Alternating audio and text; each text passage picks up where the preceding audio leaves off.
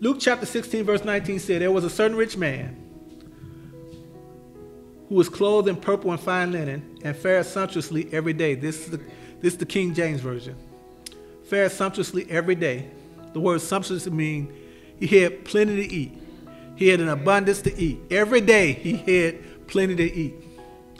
And then it goes and said, there was a certain beggar named Lazarus, which laid at his gate full of sores.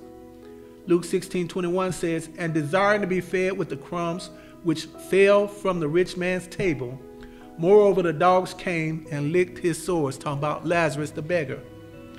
And it came to pass that the beggar died and was carried by angels into Abraham's bosom. Abraham represents the father of nations. So we're talking about our Heavenly Father.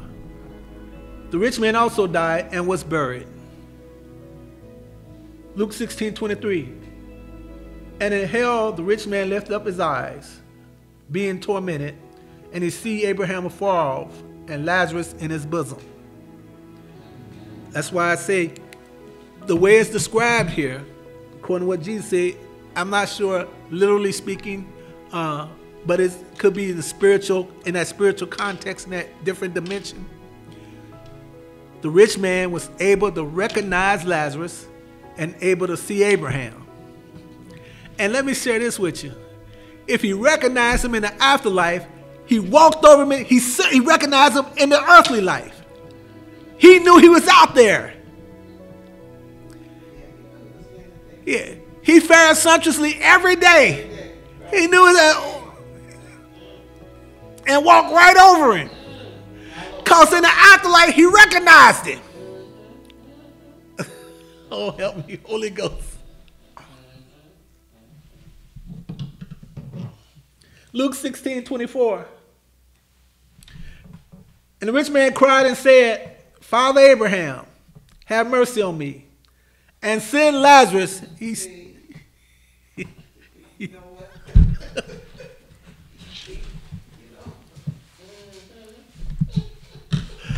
Help me, Holy Ghost. I know that's right. You still ain't getting it.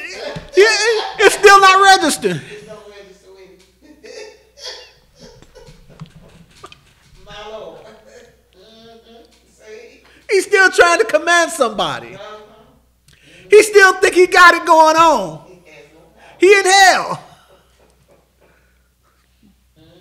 Father Abraham, have mercy on me and send Lazarus.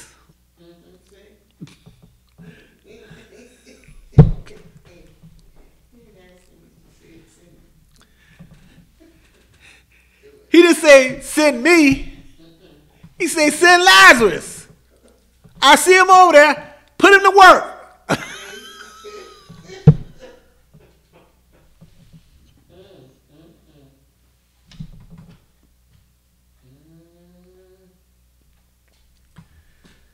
Whew, okay, anyway.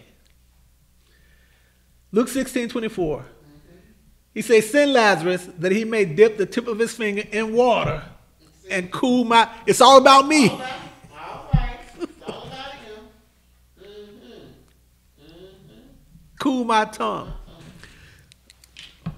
Parking for a quick 30 seconds. All right. People who make their life all about themselves, they're going to be in torment.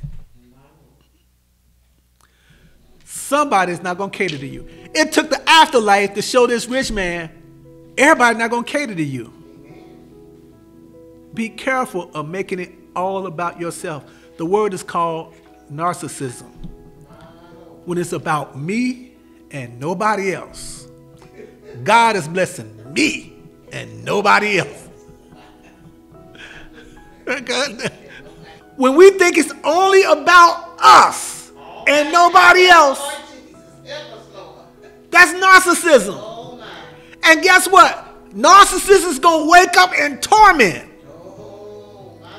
Because there will be someone out there that won't cater to their whims. The rich man had to learn, this is not about you now. I mean, it is about you, but it's not about you the way you think it is.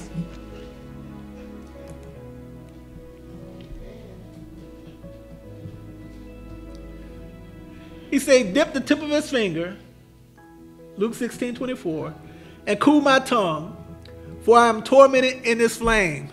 I'm burning up. I need some water. I'm thirsty.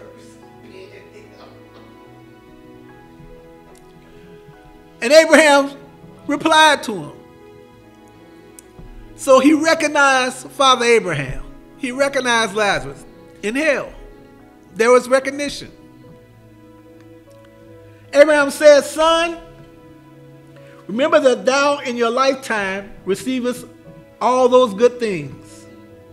And likewise, Lazarus, he received evil things. But now he is comforted, and you are tormented of his own doing. When people don't receive Jesus Christ as Savior, they are doing things of their own doing. Amen. Get all the money you want. Get all the property you want.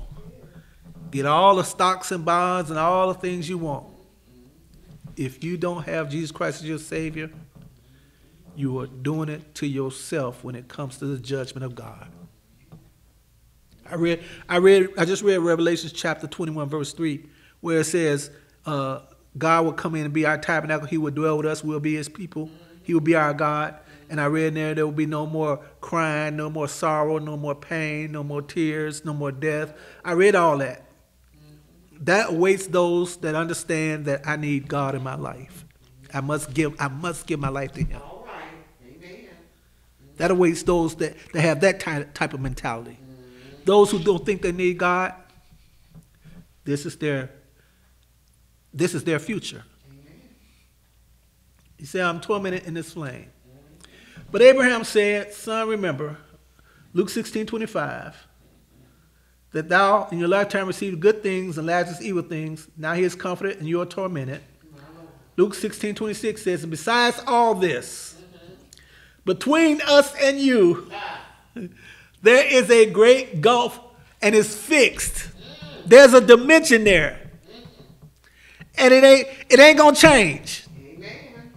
So that they which would pass from here to you cannot, neither can they pass from you to us.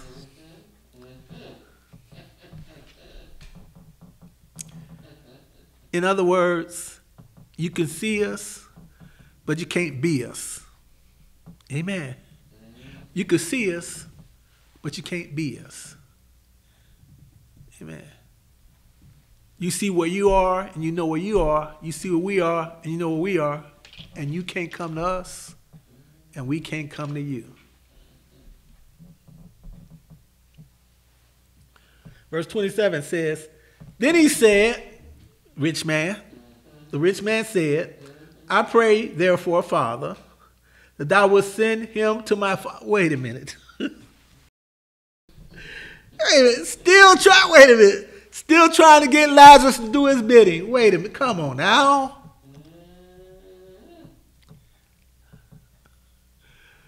Wait a minute. Put his finger in the tip of water, clench my parching tongue and all this other.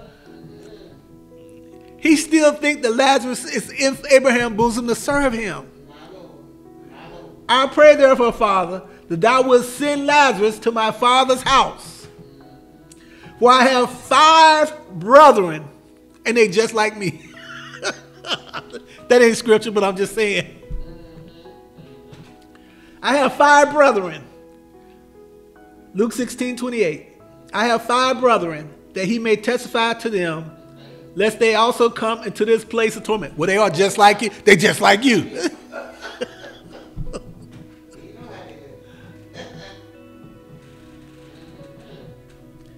Abraham said unto him, they have Moses and the prophets.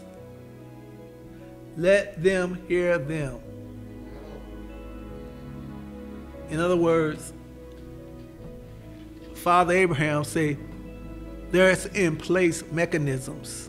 There's in place processes that if they want to miss where you are, if they hear them, they can miss where you are. We don't have to send nobody back from death to talk. There are preachers, there are ministers, there's pastors, there's prophets, there's evangelists, there's teachers, there's apostles, there's bishops. There's people in place Yes. that if they don't want to come here in torment, they can hear from them. We don't have to send somebody back from the dead to tell them. No, that's not how it works. That's not the design. We're talking about God. He's the ultimate designer. That's not how he designed it. Amen. Amen. Luke 16 verse 30 says, nay, Father Abraham. Now you're going to try to tell Father Abraham. Well, woo, mercy. Now you're going to try to tell Father Abraham the process and how it goes. Nay, Father Abraham. But if one went unto them from the dead, they will repent. See? My Lord. He just told them. He already preaching, teaching, repenting. He said there's Moses and he already told them this is the process. And he said, nah, it ain't the process. Wait a minute now. He told them, he said, Moses and the prophets, let them hear them. That's the process. And he turned around and said, nay, Father Abraham, that's not the way to do it.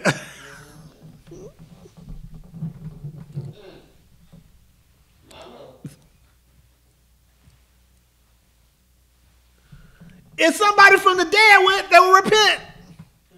And he said, if they hear not Moses and the prophets, neither will they be persuaded through one rose from the dead. Oh my.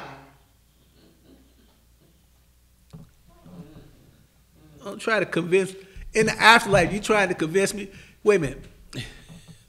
You in torment. How you going to tell me I'm over in glory in heaven? You in torment. How you going to tell me how it works? When it didn't work, you didn't even do the process. Didn't work for you. And you gonna tell me how it worked? I'm over here. What I did worked for me. I trusted God. I believed in God. I served God. Guess what? It worked for me. I'm in glory. It worked for me. You didn't trust God. You didn't believe God. You didn't give your life to God. You didn't serve God. It didn't work for you. And now you're gonna tell me how to make sure it works for your brothers.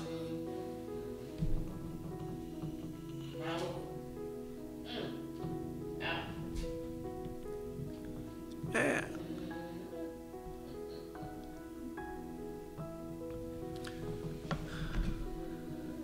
They won't hear from somebody from the grave.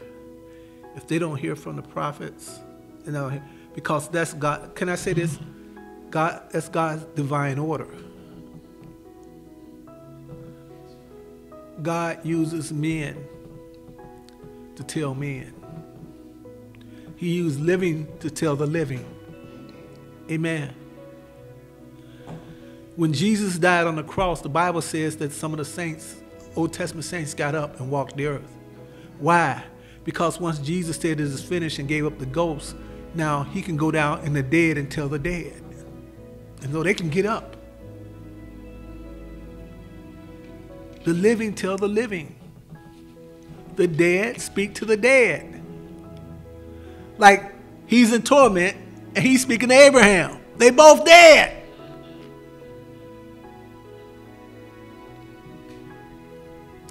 Physically, not eternally. The living can reach out and touch the living. That's how God designed it.